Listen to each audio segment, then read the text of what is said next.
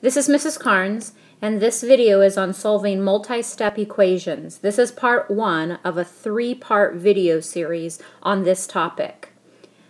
First of all, to review, we have to remember that to solve equations means that we need to get the variable by itself on one side of the equal sign. And then we also need to remember that to find the solution to an equation, that is to find the value of the variable that makes that equation true. Those are two things that you should already know. And we're going to take a look at some things to remember when solving equations, some very important facts to take into consideration. The very first thing that you'll need to remember, that is, in most cases, in most equations that you're going to solve, you're going to use inverse operations to undo the addition and the subtraction first. Then you will undo your multiplication and division. So when you come to a problem, what you first want to notice is that the x, or the variable, is on the left-hand side of the equal sign in this case. You also want to notice that there has been a 3 that has been added to that x, and there's a 4 that's being multiplied to that variable. So because the general case of the rules tell us that we should undo the addition and subtraction first, we know that we need to undo this adding of 3. So to undo that, the inverse operation of addition we know is subtraction.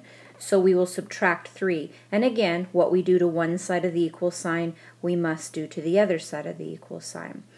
Once that happens, we end up with 4x is equal to -1 and a -3 becomes -4. So now we start with this equation, and we say, okay, we know that we now need to get rid of this 4, and it's being multiplied to the x. So that's the second thing we now undo. Addition and subtraction are all taken care of, so now we undo the multiplication and division that we see. In this case, we're seeing multiplication. To undo multiplication, we use division, so we're going to divide both sides by 4. This becomes a 1, or we can write it as just x. X is equal to -4 divided by 4 is -1. That is the solution to the equation that we started off with. Now, if you want to check to make sure that this is right, you know that the solution to an equation is the value that the variable takes on to make the equation true. So if we wanted to check it, what we would do is we would plug this -1 solution back in. So I would have 4. I would plug in -1 for my variable, and I continue with the rest of the equation. And what I'm trying to check is to see, is this a true statement? Well, -4 times -1 is -4, and -4 plus 3 is -1, and so they both equal -1. Therefore, we know that our solution works. Now, something else to remember is that it does not matter what side of the equal sign that your variable is on. The only thing that you care about is getting that variable all by itself on that side of the equal sign. So in this example, in this equation, we have the variable n. N is now on the right-hand side of our equal sign. And so we just need to get everything away from that n. We need to undo these things. We know that we have a -5 here. We also know that we have a 2 in front of the n. Now we know that the 2 is being multiplied to the n.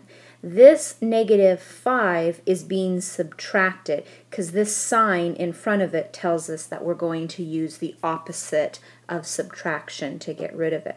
So using the last rule that we came up with, which was normally we will get rid of our addition and subtraction first, we're going to get rid of this -5. And to do that, we will add 5, now remember, to both sides of the equal sign. A lot of times students want to add the 5 to this 2n, but that's not on both sides of the equal sign, so you have to work on both sides. So once we do this, we end up with 12 is equal to 2n. And so now we start all over again and we say, okay, is there any more addition and subtraction? Which there's not. But we do notice that we have a multiplication between the 2 and the m. Again, to undo multiplication, we use division. And so we'll divide by 2. And we'll end up with 6 is equal to m. And if you wanted to check, you could plug that 6 back into your equation. We'll do it without writing it down this time. So we would say 2 times 6 is 12, and 12 plus a negative 5 is 7. Something else that you'll need to remember is that the sign in front of the term stays with it. What we mean by that is this sign here. This negative sign has to stay with the 2. This negative sign has to stay with the 1/5. T. So each term has a sign, and that sign has to stay with it. The reason that's important is when we begin to solve this equation, we notice that the t is on the left-hand side of the equal sign. We have to get rid of the negative 1/5. We also need to get rid or undo the negative 2. We undo addition and subtraction first. Since the 1/5 is multiplied, we need to get rid of that negative 2. And so, to do that, following the steps, we add 2 to both sides. Once that's done, we end up with a 6 on the right-hand side. And a lot of people will say that we just have a 1/5 t on the left-hand side.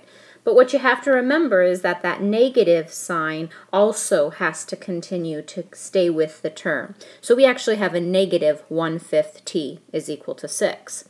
Now, if you remember, this is multiplication, and to undo multiplication we would use division, except since it's a fraction, the way we divide fractions is we multiply by the reciprocal. So we're actually going to multiply each side by the reciprocal of negative 1/5. And the reciprocal of negative 1/5 is negative 5 over 1. Negative 5 over 1 on both sides. These cancel out, leaving us a 1t, or just t, is equal to, and this becomes 6 times negative 5 is negative 30, and a 1 is in the denominator, but we don't need to put that 1 there. So the answer, or the solution, is t is equal to negative 30. Now you could just very easily plug that back in for that t value to make sure that that solution works.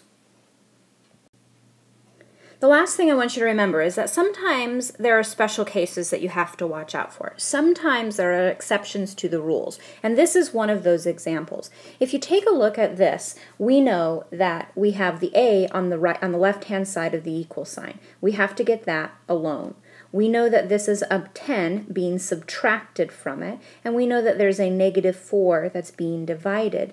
Now normally, we would get rid of the addition and subtraction first. That was the rule. But in this case, because the entire numerator is being divided by the negative 4, we have to get rid of this negative 4 first.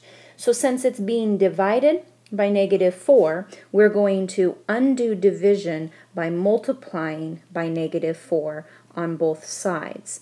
That will make these disappear. We will then have a minus 10 is equal to negative 8. Now we have an equation that you should know what to do. There's a subtraction of 10 here, so to undo subtraction, we add 10 to both sides, and you would end up with a is equal to 2.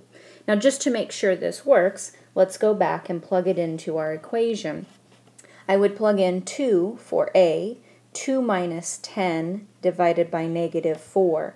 2 minus 10 is actually negative 8. Negative 8 divided by negative 4, remember negative divided by negative is a positive, and 8 divided by 4 is 2. And that's what we were supposed to have it equal to. So again, we know that that a equals 2 is a solution to that equation. So there's some things that you should remember. In the next video, we're going to look at even some more things that you need to remember, equations that will get even more complex. So make sure you put these into the memory and keep them in your notes.